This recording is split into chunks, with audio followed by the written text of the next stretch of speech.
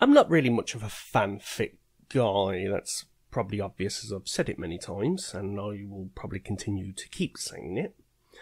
But I have been made aware of a particular fanfic known as Nicktoons Loud House Love and War. Now, you see, the thing is, it was brought to my attention about this because the fella who wrote this fanfic used one of my pictures for the cover. And, well, now I have to check it out. I have to read it. I have to. So, well, as far as I know, it's going to be a little dark, it's going to be a little edgy, and I think in order to set the right mood, I'm going to have to get some music. What's that one everyone keeps? Oh, what is it? Everyone uses it for their creepypasta videos. There it is. Okay. Lovely. Let's get started.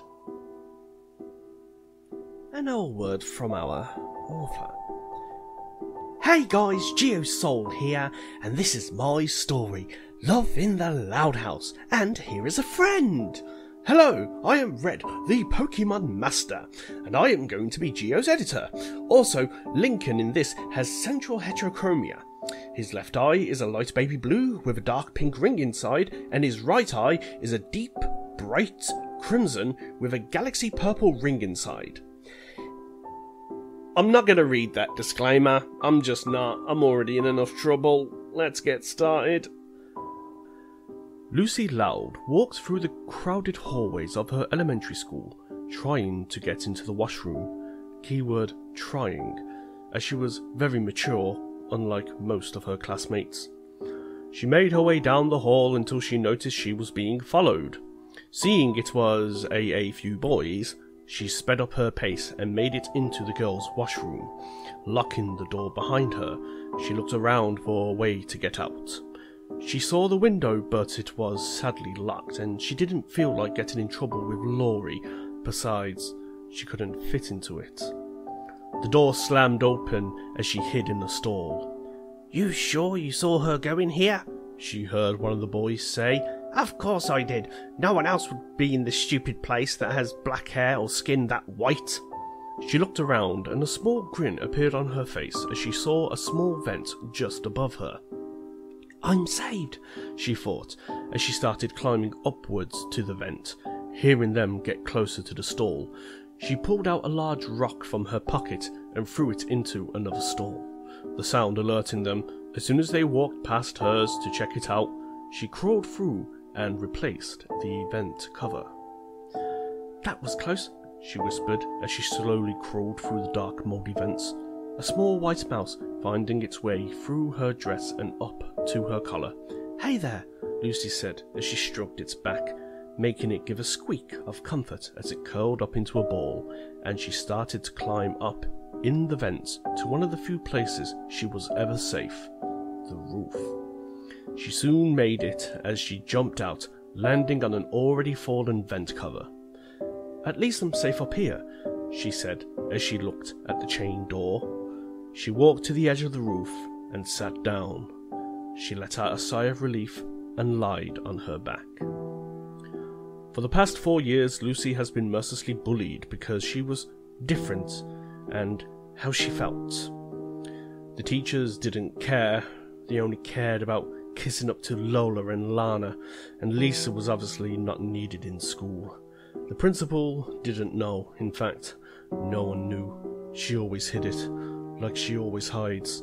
She hates people because she can't trust anyone, except for her family. "I can't stay up here all day," she thought, as the small rodent curled in a ball on her chest. "I have to go home eventually." She gently stroked the mouse's fur as she dozed off. 2 hours later. A few drops of rain started to fall as Lucy woke up. Huh? The rain started to drop faster as she grabbed her backpack and jumped from the roof, the small mouse in her pocket. She landed on the ground with a thud and ran home. She lifted her backpack up as cover and didn't notice the small red stain slowly growing from her sleeve. The rain started to pour down harder as she almost made it home, until she was pulled by the collar of her dress and into an alleyway, and was flung to the ground. "So you think I'm stupid, huh?" a voice spoke, her bully. "What do you want, Dalton?" Lucy sneered with a scowl on her face as he grabbed her by the neck and started to punch her hard. Lucy tried to escape his grasp, but to no avail. He slammed her on the ground and did it over and over, throwing his fist right into her gut, causing her to cough out blood. "Ah!" she yelled as he started to hit her face. She blacked out. The last thing she heard was, "You're nothing but a goddamn worthless mistake." "I'm a mistake?" she thought, as she lost consciousness. 1 hour later. Lucy woke up to something licking her face, and she saw her new little mouse, its fur slightly covered in blood. Her blood. She gave it a smile. "Hey there." Scooping up the small white rodent with her hands, she slowly got up and grabbed her bag, then limped the rest of the way home, soaking wet. She made her way into Luna's room to get Geo's extra hamster cage, an extra water filter, and wood shavings for the bottom. "There, all set," she said as she put it on her bedside table, placed the mouse in and started to drink from the container of water. Lucy walked into the washroom and pulled out a small razor blade from under the sink. She removed her dress, leaving her in shorts and a black tank. She began to tear into her arms and body, embedding the words into her skin like bitch, idiot, freak, demon, monster, and right on her chest she carved 2 words, worthless mistake. She never flinched.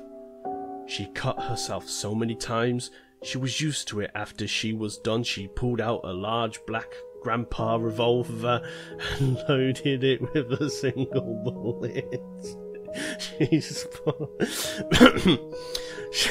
spun about.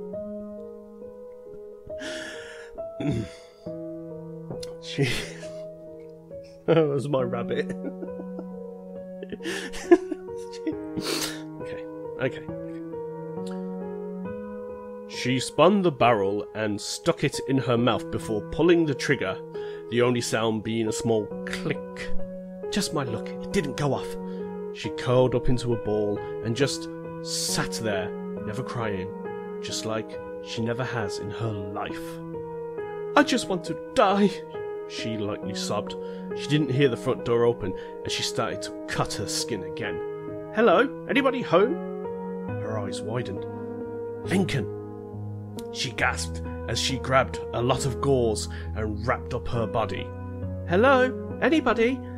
She tried to teleport, but was too... She tried to teleport, but was too weak. She climbed into the vents just as Lincoln got to the stairs. "Hello? Laurie? Lucy? Luna? Lisa? You in here? Huh?" He looked around at Lucy/Lynn's shared bedroom and saw a small cage by Lucy's bed. "Huh? Lucy got a mouse?" he said as he saw a red stain on the washroom floor. "What in the..." He opened the door wider and saw blood splatters all over the floor and the torn, blood-stained black and white striped dress. "Oh my God, Lucy!" he shouted. He stopped when he heard whimpering. He opened up the staircase in the hallway and went into the attic. "Lucy!" he said as thunder started striking, lighting up the attic space. He saw Lucy in the corner with a gun in her mouth and a blade stuck in her arm. He was horrified as he also saw her body covered in bruises and bloody cuts, some even on her throat. She had many hurtful words on her body, and what got him the most was the one on her chest.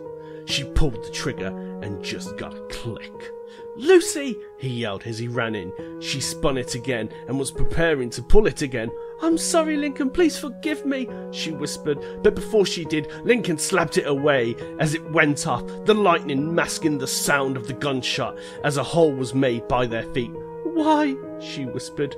"Why the hell didn't you just let me fucking die?"